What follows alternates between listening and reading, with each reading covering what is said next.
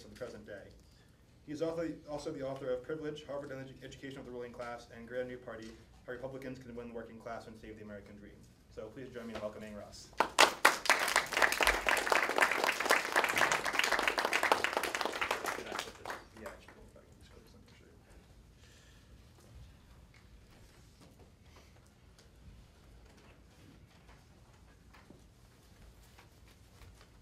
Is that good for AV purposes? Are you guys good? And everyone can hear me? Okay, great. Thank you so much, Peter. Thank you all for being here and for having me and for welcoming my family, who are hopefully surviving somewhere without me for the next 40 minutes or so. So I have you guys twice, which is sort of an unusual experience for me.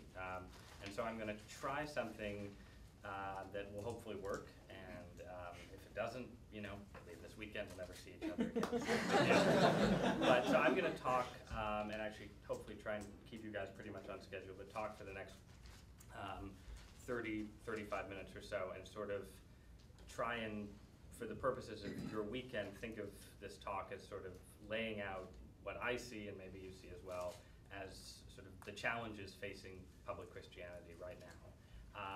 And then this evening, maybe we can have a conversation about solutions. And I put a strong emphasis on conversation because I don't really have any solutions. So hopefully I can talk fairly briefly, and then we can have a pretty freewheeling discussion for most of the evening session, if that works for you guys. So I think I won't do a big Q&A right now, and we'll just sort of assume we can have a big sort of maybe slightly alcohol-induced discussion, wide-ranging discussion in the evening. But so if that sounds good, I'll start. So I find it useful in doing talks about Christianity to sort of talk a little bit about my own religious background. So I'll start there. I grew up in southern Connecticut in the 1980s and 1990s, which was, for you guys, a very, very long time ago. It feels just like yesterday. But and my parents, my mother went to Yale and my father went to Stanford, and I lived in New Haven, Connecticut, and my dad was a lawyer, and in many ways I had a childhood that was sort of a very conventional, upper middle class, liberal, Ivy League parents kind of upbringing. I went to private schools. My earliest political memory was walking down the street with my mom to cast a vote in the 1984 election. She was very insistent for Geraldine Ferraro. Walter Mondale was incidental to the vote. And most of my sort of school friends and peer groups were sort of, New England, liberal, upper middle class, sort of good centrist Democrats in their politics and fairly secular in their theological worldview. But there was also a sort of parallel track in my childhood because my mother had sort of fairly severe and fairly hard to diagnose and treat allergies, chemical sensitivities, basically all the kind of stuff that now in our more enlightened era has created the aisles upon aisles of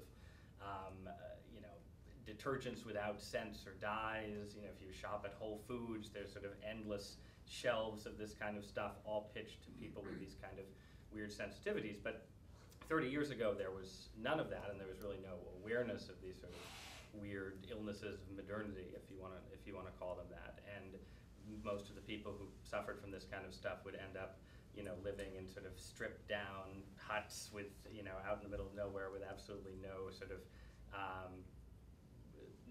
of access to the stuff of modern life, basically.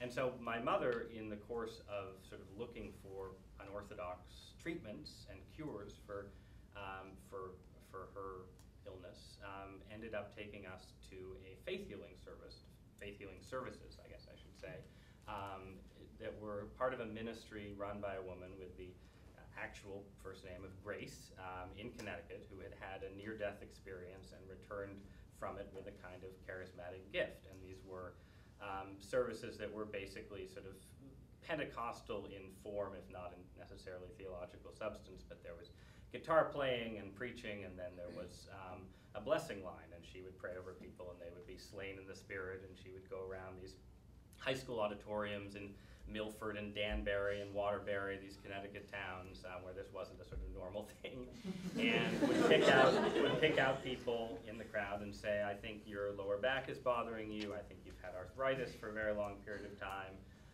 and so on. And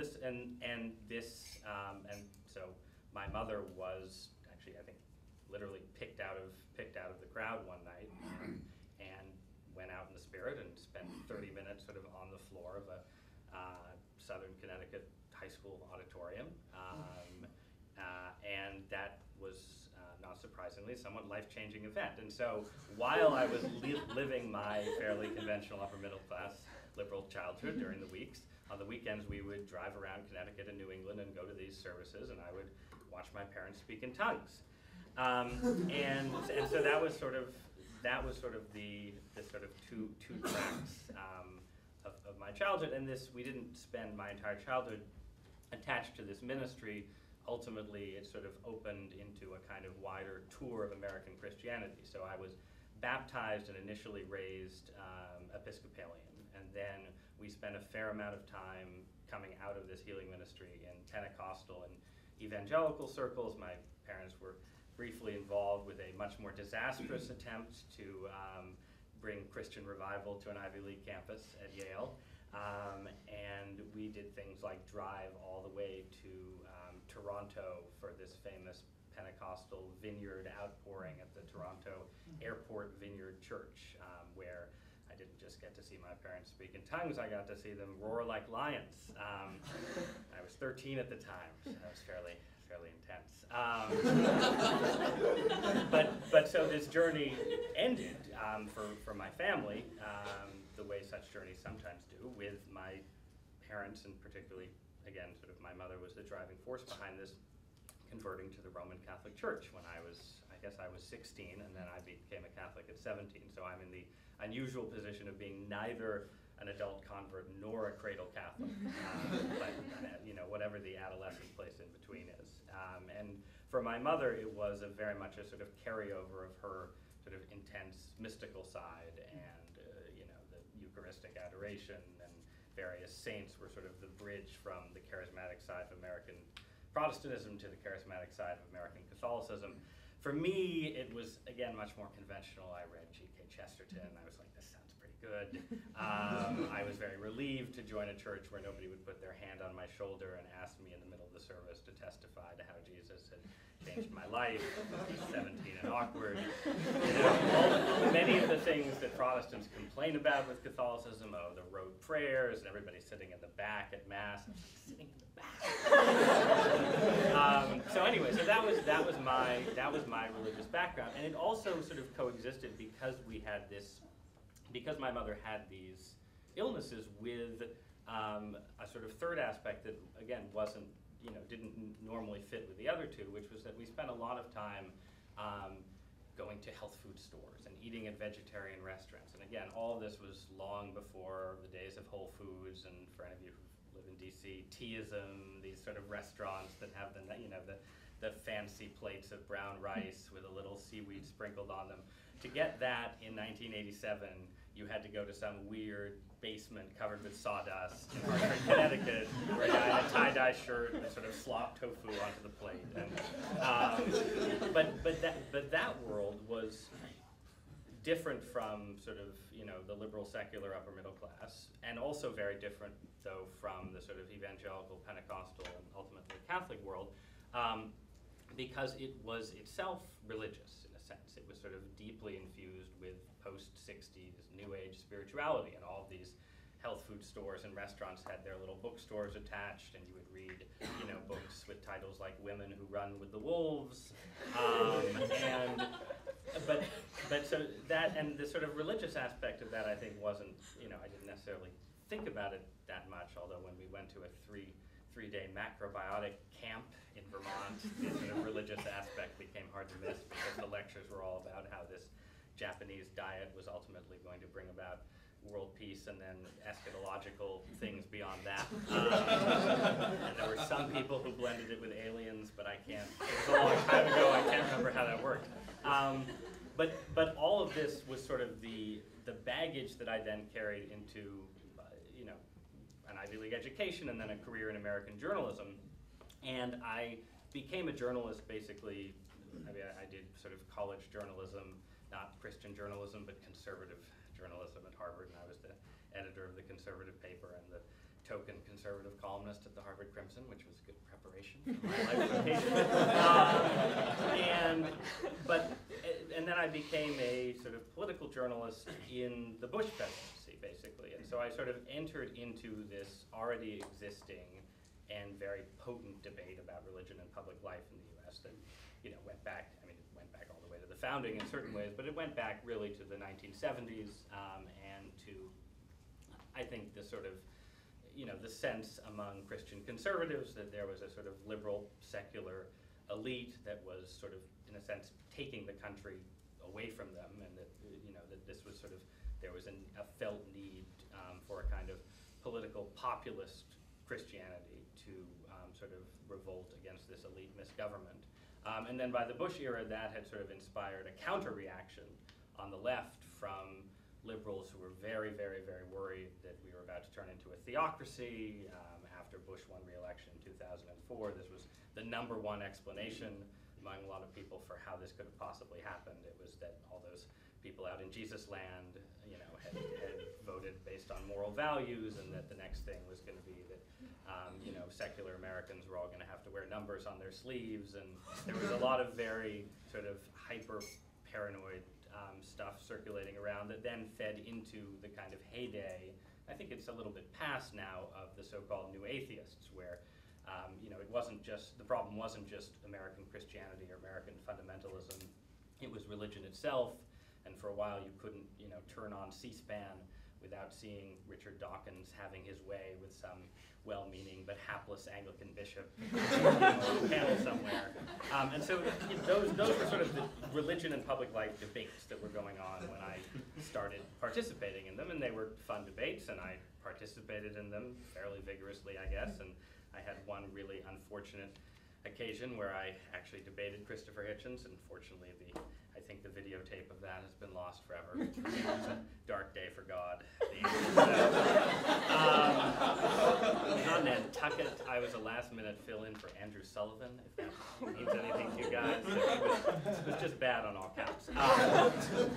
But while participating in these debates, I think in large part because of my sort of somewhat peculiar, though also in certain ways very American sort of childhood and religious background, I had a very strong sense that the binaries through which these debates were described, covered, and participated in missed huge swaths of the story of what was actually going on with religion in the United States. And on the one hand, they missed the sort of deep and dizzying internal diversity of American Christianity, which I had sort of passed through in various stages as a kid, and which didn't sort of wasn't easily pigeonholed into these simple, sort of evangelical versus liberal, sort of secular versus religious binaries. And then they also missed sort of the diversity of religious sensibility beyond the Christian churches, which, I had picked up at macrobiotic camp and with, Women Who Run with the Wolves, but which people were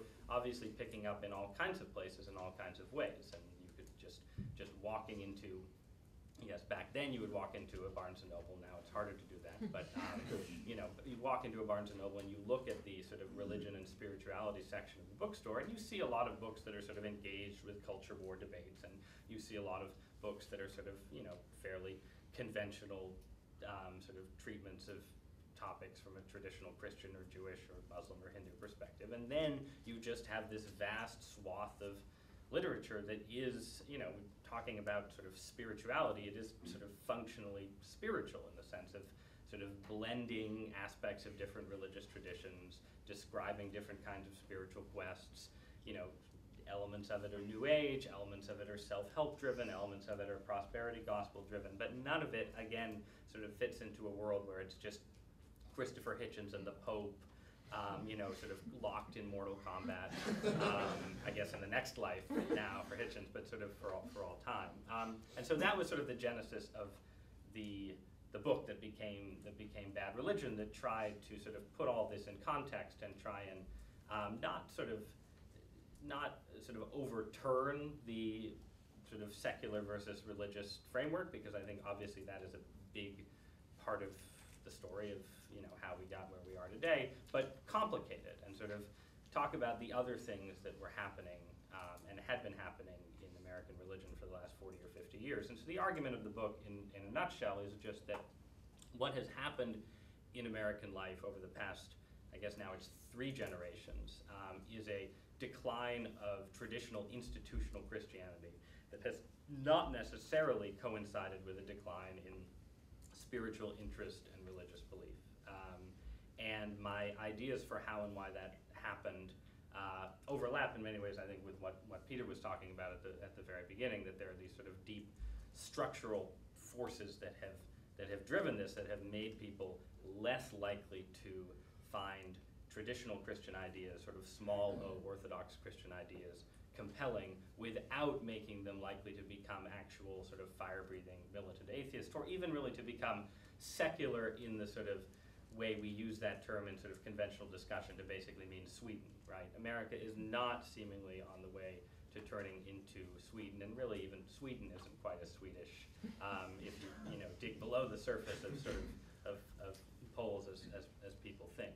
But basically, there is a sort of deep resilience, as you would expect, of the religious impulse in American life and Western life writ large, even in an era when people are less likely to find that impulse satisfied by traditional Catholicism, Protestant denominations, and so on. And I think in thinking about why this happened, again, I think since my thoughts overlap with Peter's in many ways, but I also think it's a little bit useful to sort of distinguish between there are sort of what you might call deep problems of modernity and sort of more immediate problems of the post-60s era. And these are obviously related to one another, but when you talk about sort of the deep problems of modernity are, for Christians, the kind of sort of Charles Taylor style secularism writ large, the sort of partial disenchantment of the world that has just made both atheism and belief seem like equally viable options. And that sort of optionality of faith is,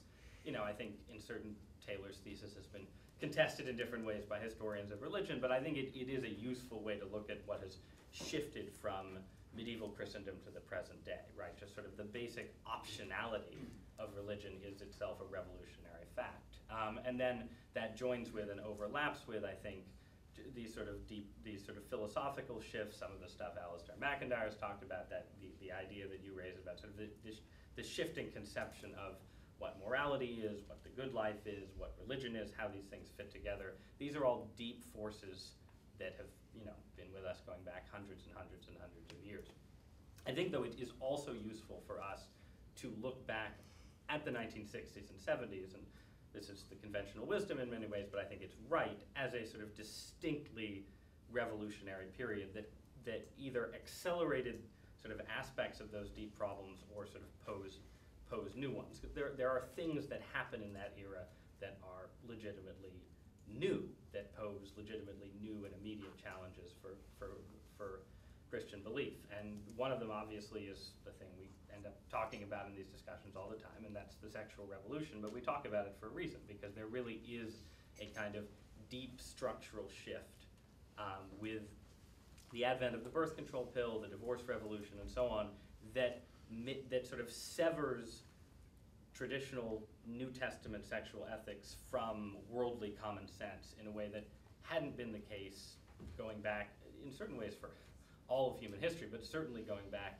even in the modern West, right? And I mean, even in the modern West, there's a reason why so many Victorian moralists were so eager to say, well, we can't believe in Christian doctrine anymore, but we need to keep sort of Christian morality for the good of society and so on. There was an enduring sense, even sort of post-Reformation in a more secular world, that sort of basic elements, and including sort of basic elements of sexual morality, just made sense and worked for people, and that led to human happiness, human flourishing, and so on, even if Christianity wasn't true. And that sense is much, much weaker since the 1960s and 70s, and the sense is much, much stronger that actually Christian sexual ethics are actively perverse, make people unhappy, make them twisted, tortured, closeted in the case of gay people, and so on. And even if it doesn't go that far, there's just a sort of baseline sense that Christian sexual ethics are just totally unrealistic, right? And this is related, again, to sort of both specific technological developments like the birth control pill, but also just sort of changes in the way people live that all of you guys are experiencing right now. Just sort of the fact of what people describe as sort of adolescence, right? This long gap between, really between the onset of sexual maturity and when sort of American society, the American economy, and so on, expects people to get married, feels like people are ready to get married, and so on, just creates challenges for Christianity that have existed in different times in the past. In colonial America, people got married pretty late and so on, but are, at least for our purposes, a sort of new and fresh and difficult challenge. And so you have the sexual revolution, you have, I think in the 60s, a sort of real acceleration of the phenomenon you were talking about, sort of consumerism and material wealth, that, again, modernity has always been richer than the eras that preceded it. America has always been richer than the societies that have preceded it. But for the post-war generation, there was just a level of sort of cornucopian abundance that just hadn't been available to people before, and changed both sort of people's attitudes generally, but also just like the careers that people chose. Like a lot of the problems that both the Catholic Church and Protestant denominations have had in terms of attracting talent to the ministry aren't just about, in the case of the Catholic Church, celibacy and sex, though it is about that. It's also just about the levels of the gulf in sort of terms of material rewards and social prestige that's available to somebody who becomes a corporate lawyer, an investment banker. I won't cite journalists because God knows that's not true. But a host of elite professions. And the ministry was still an elite profession in many ways in the 1930s and 40s, and that simply isn't the case in the same way today. So you have sex, you have money, you have just an acceleration of globalization, of sort of the availability of encounters with the dizzying diversity of the world, I guess is one way to put it. And it goes to the point that I guess somebody raised in one of your focus groups at Dartmouth, right? The idea that you go to college and you've been raised in one tradition and you see all of these other traditions and they all look good. I think that has happened on a much larger scale as, first television, then the internet have sort of brought the entire world into people's homes and living rooms and so on, that it isn't something that's turning people into atheists, maybe even increasing the level of spiritual interest in certain ways, but it's just made it much, much harder for people to believe that their particular religious tradition, either the one they were raised in or one they're being introduced to, could possibly contain the fullness of truth.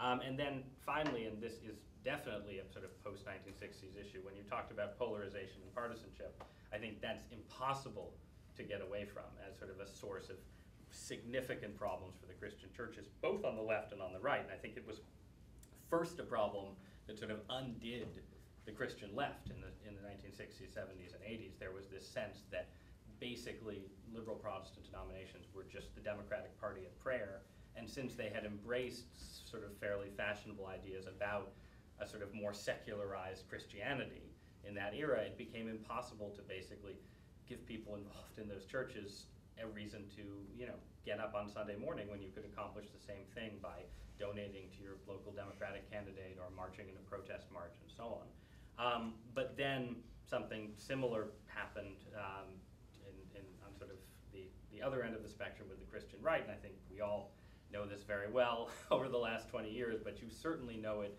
in elite culture, where to be a Christian is to be associated with the Republican Party, to be a Republican is to be associated with Christianity. And for people who didn't like George W. Bush, or don't like Sarah Palin, or don't like some other representative figure, or didn't like Jerry Falwell, Pat Robertson, whoever you want to name down the list, the pitch for Christianity gets a lot harder to make, and it just becomes a lot harder in general for public figures who represent Christianity publicly to find a place to stand that is distinctively Christian and not defined as liberal or conservative. And the example I like to use is, imagine how the history of mid-century America would have been different if Billy Graham in the mid-50s had decided that the best way to win America or the world for Christ was to run for president as a Republican. Or imagine how different that same era's history would have been if Martin Luther King had decided that the best way to effectuate the civil rights revolution would have been to run for president as a Democrat. And yet, flash forward 30 or 40 years into the 1980s, and for figures like Jesse Jackson and Pat Robertson and Al Sharpton, it becomes much more natural to sort of identify your public ministry with a specific political party. And I think that that change says a lot about sort of deep changes in American culture, but it just sort of also just crystallizes the challenge for Christians right now, which is that people look at you and say, if you're making arguments in the public square, people expect those arguments to fall into one partisan category or another. And as soon as Christianity finds itself just falling into a partisan category, it ceases to be, I think, an authentic and compelling Christianity. It is very unlikely, even obviously you're likely to think that one political party is better than the other if you're engaged in political action, but it's very unlikely that one particular party in one particular time and place has happened to encapsulate the fullness of God's truth for what, for the relationship between religion, politics, and the common good. So those I think those are my four, and they overlap with your four, I guess: sex, money, globalization / relativism, and polarization. But they have given us the world we inhabit now, and I think it is useful to understand that world in the language of the subtitle of my book, How We Became a Nation of Heretics. That the term heresy is actually very useful for understanding what's going on in sort of religious culture in the US today. Because you get into these debates often where people will say, well, we were a Christian nation, now we're a secular nation. We were a Christian nation, now we're a post-Christian nation, and so on. You sort of run through these different narratives. And I think if you look at some of the most popular manifestations of non-Orthodox Christian religion, spiritual sensibility, whatever you want to call it, in American culture, they're still deeply influenced by Christian ideas, right? I mean, whether it's something, you can just start with an example like the Da Vinci Code, right? The popularity of the Da Vinci Code is inseparable from American culture's continued fascination with the figure of Jesus of Nazareth. A book like the Da Vinci Code would have no interest to anyone if its whole point wasn't to say, you can keep Jesus. He just will, happen to look more favorably on the way you're living now than the Jesus of the New Testament, right? And if you read Dan Brown's complete oeuvre, I haven't read his complete oeuvre, but I'm working on it. I'm not a completist yet. But that's, Brown's books are pro-religion in some sense. They're, maybe he would say he's pro-spirituality, but he has a very it's sort of new agey, it's sort of deist in certain ways, it's sort of mystical here, but he basically wants to repurpose Jesus for somewhat different theological ends, and that's what you see, I think, all over the place in American religion today. There's a reason that Deepak Chopra can't stop writing books about Jesus, right? I mean, and then there are also many figures who are sort of just more explicitly Christian. Figures like Joel Osteen, basically everyone involved in sort of the ideas of prosperity theology and so on, that also clearly depart in significant ways from historic Christian orthodoxy. And so that's, in the framework I use in my book, the first half is sort of this historical story of how we got here, and the second half is attempts to sort of do a kind of theological analysis of the Da Vinci Code, of Eat, Pray, Love, which is a book I recommend everyone in this room read. It is a fascinating sort of example of how spiritual pilgrimage is conceived of and pursued in our era, and to read it in parallel with sort of conventional Christian conversion narratives with a Dorothy Day or a Thomas Merton or something, I think tells you a lot about both the opportunities and the challenges for Christians today. It's a book that sort of contains this sort of deep and totally authentic spiritual yearning. It is sort of focused on raw and I think authentic religious encounters with the numinous, with the divine, but it is all focused towards an endpoint that doesn't involve anything like Thomas Merton ending up in a Trappist monastery, right? The endpoint of the book is Elizabeth Gilbert finding happiness with a handsome Brazilian divorcee in Bali. Not that there's anything wrong with that, right? But like, but that distinction is sort of, I think, is sort of crucial to understanding what we as Christians are facing in this era. It is not sort of the death of spiritual hunger. It's not the death of the supernatural and the mystical. It's just a sense that, that the path to happiness doesn't lead through sort of committing yourselves to a particular religious tradition, certainly doesn't lead through submitting yourself to something larger than yourself, but rather the path to happiness involves encountering God and then sort of picking and mixing and matching pieces from different religious traditions to suit the way you already want to live. I think I have a line about refrigerator magnet poetry in the book that sort of fits with what a lot of that style of spirituality is doing. So that, to the extent that my argument contributes anything really original to sort of discussions of religion in the U.S., I hope it's that, the idea that not just Christians, but everybody should take seriously the theology that's embedded in popular culture. Because there is a lot of theology embedded in popular culture. Theology is, I think, basically inescapable, but it's more inescapable than you might think if you spend just a fair amount of time looking at the places that most people sort of encounter the spiritual and the numinous and the quest for God in their own lives. And therefore, from a Christian perspective, the struggle against secularism, the arguments about whether God exists or not, and so on, as important as they are, they have to exist together with an engagement with the way that most, I don't want to say ordinary Americans, that sounds condescending, but Americans who aren't, weirdos who just read op-ed pages and blogs all the time, how those Americans engage with the deeper questions about, the meaning and purpose and so forth. And I think so, for the purposes of your discussion this weekend, I think this is both, this argument, if it's correct, is both good news and bad news, right? The good news is that, religion isn't going away, right? That even in an era where more and more people are no longer identifying with traditional Christian denominations and so on, and every year since you started seeing headlines about the nuns, the number of people who identify as nuns has gone up. But even in that kind of world, the arguments that people respond to are not you don't actually have to convince people to be interested in the ultimate questions about meaning in the universe.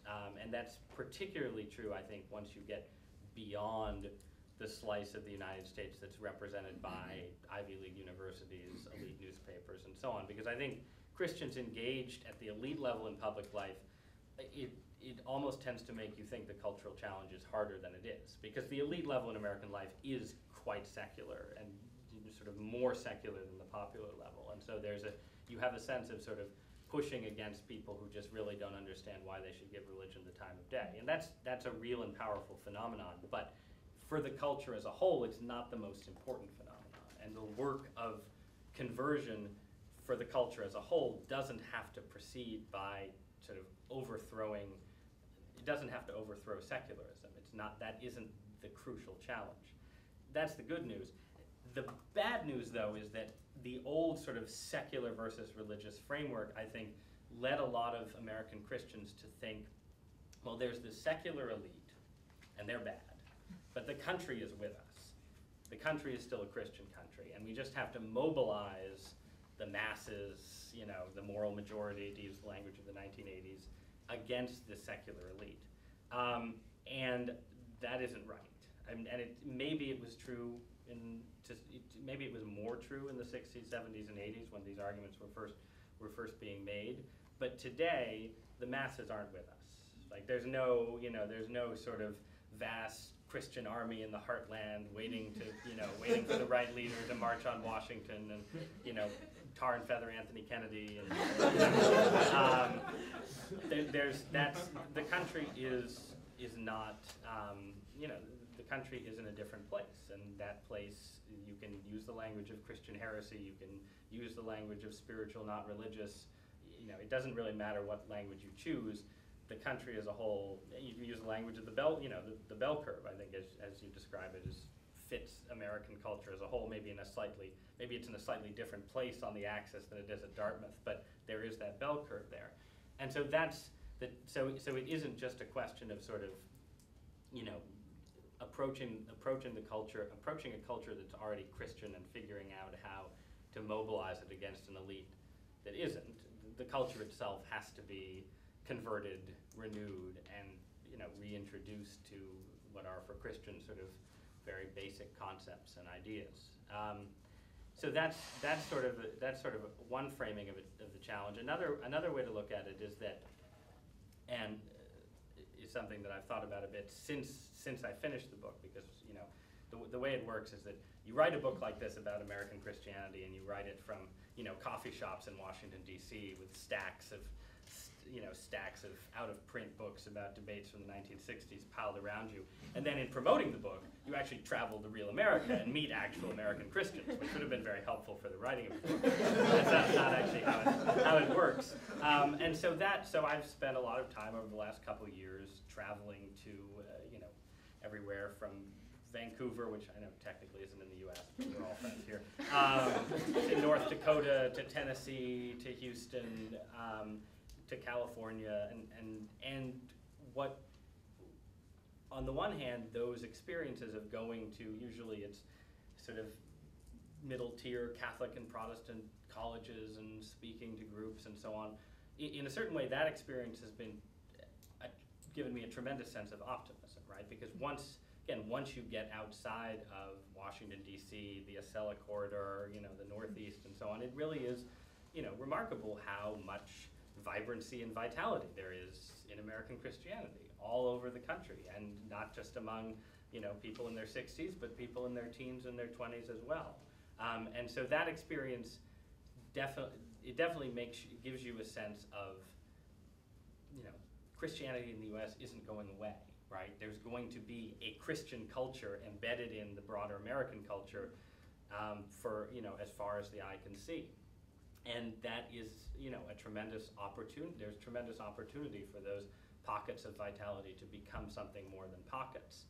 But at the same time, that kind of traveling also highlights sort of, and this is an idea that, shows up in James Davison Hunter's book about sort of how Christians have tried and failed to change the world. But the vitality in American Christianity tends to be on the periphery. It is not in the center. And it's, it is in the, really impressive little Catholic college I visited in Bismarck, North Dakota. It's in Union University, in the middle of Tennessee that nobody in New York and Washington has ever heard of. It's in these places that are, important and powerful in changing people's lives, but are often marginal to the culture as a whole. And you have to not let yourself be sort of lulled into a false sense of security about the culture as a whole by just sort of moving from pocket to pocket, because you have to be willing to sort of look at the general statistical drift of the United States and recognize that it can both be the case that there is real vitality in American Christianity and that the culture as a whole is drifting further and further away from what we think of as Orthodox Christian faith. And so this leaves, I guess I'll just conclude by saying there is sort of an unusual difficulty to this kind of landscape, because I think the models, when Christians think about their history, the sort of conventional models, and they're just models, obviously there's a lot more complexity, but the models people tend to fall back on are Christendom on the one hand and the catacombs on the other, right? And so once you sort of convince people that America is no longer a Christian nation in the sense that, it was never a truly Christian nation, but it was more Christian in certain ways in the past than it is today. Once people become convinced of that, it's an easy leap for a lot of believers from that to saying, okay, well, we've lost the culture, and now we're going to either be sort of, persecuted and face the lions in the arena, and I'm not sure I'm ready for that, but there's at least some romance to it. Or I'm going to take, the sort of the Benedict option, right? I'm going to go, cultivate my own vineyard and raise my, 2 kids or my 7 kids, you know, and run an organic farm and, you know, homeschool my kids and teach at a Christian college and so on. And eventually, you know, watch America fall apart around me, and then we'll emerge from the rubble and rebuild. And the problem with that option is that the culture isn't far gone enough for Christians to have the right to withdraw from it. But it is far gone enough that it is difficult to see how it is regained and rebuilt. And I think this is a problem you particularly see in the case of my own Catholic Church, because, you know, the Catholic Church is built for a population of, right now it's, you know, 70 or 80 million Catholics, right? And, you know, it's built around huge archdioceses and huge cathedrals and huge bureaucracies and so on. And there's a sense in which, if you look at the actual state of the Catholic Church, you would say, well, it would be a lot better if we sort of, you know, shrank precipitously, and, you know, maybe if a lot of sort of lukewarm, self-identified Catholics didn't identify as Catholic, that would be clarifying, and, you know, we would have smaller, more beautiful churches, and, you know, smaller, more, you know, more orthodox religious orders and so on, and that's in certain ways happening, right? It has to happen in sort of big northeastern dioceses. Parishes are closing, and there's consolidation happening and so on. But that process coexists with the reality that all of those 70 million Catholics in the US are baptized and confirmed Catholics. They're actual Catholics. They may be, you know, theologically miseducated. They may be in a state of mortal sin, you know, but they're one good confession away from, you know, not being in a state of mortal sin anymore. And God knows, you know, I'm always one good confession away from being in a better state. So you can't, it's just very difficult, and particularly if you're in a leadership position in the church, you can't just say, well, to hell with, and, you know, that choice of words, but that, you know, to hell with the sort of, you know, with the lukewarm and the liberal and the disaffected and so on, and we're just going to have our smaller, purer church. Because as Christians, as Christian shepherds or Christian intellectuals or whatever the case may be, you have an obligation to your fellow believers, to your fellow baptized Christians, whatever kind of situation you're in. And so that, when I think about sort of where Christianity goes from here, it's that challenge that has to be addressed, this sort of combination of, you know, decline that hasn't yet led to a sort of, you know, smaller, purer core. And the question is, you know, either you're sort of managing the decline or you're figuring out a means to revival. But either way, you can't just withdraw from the struggle. You have to sort of address yourself to the whole scope of the problem, and not just to sort of building particular communities. So it's 10, so I'm gonna keep you on schedule and leave off there. And it's okay. Is it good if we just do a big discussion tonight?